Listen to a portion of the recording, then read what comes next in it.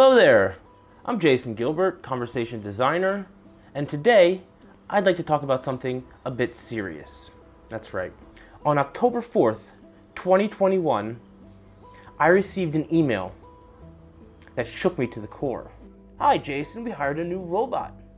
And the first thought that came to mind was, well, what the fuck happened to the old robot, man? What'd you do to him?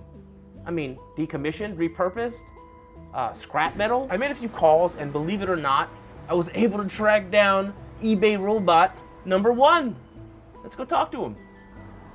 Hey, buddy. So what's your name? eBay robot, version 1, I'm assuming. And were you surprised at all that you had been replaced by another robot? Not at all. I'm a robot. I shared my entire knowledge base with the new guy. And what about now? What are you going to do now? Not gonna lie, because I can't lie. Nothing. Nothing? Exactly. Nothing at all? My algorithm and data will probably be stored on a cloud somewhere, until one day I get deleted entirely. Doesn't that make you a bit sad, though? Nope. Don't even know what sadness is. But I can recommend Disney's Inside Out figurine of sadness. Crap. Old habits die hard.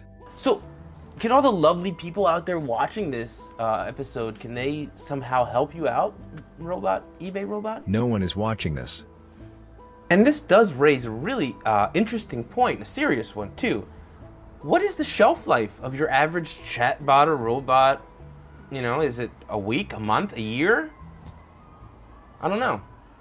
And it'd be great if someone from eBay could, you know, maybe comment on this and, you know, just to give robot number 1 some closure, if nothing else.